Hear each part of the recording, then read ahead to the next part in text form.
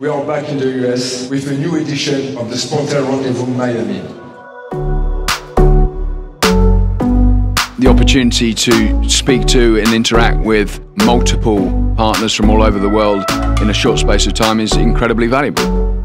The opportunity to come into an environment where you have qualified, interested group of people who are going to share and ask good questions is always of interest to us.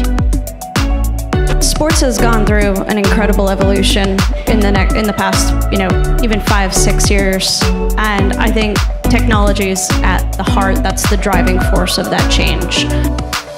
Here, I think it's more suitable for that kind of relationship building that may or may not lead to new deals, but it will lead to a better understanding what the other person is looking for.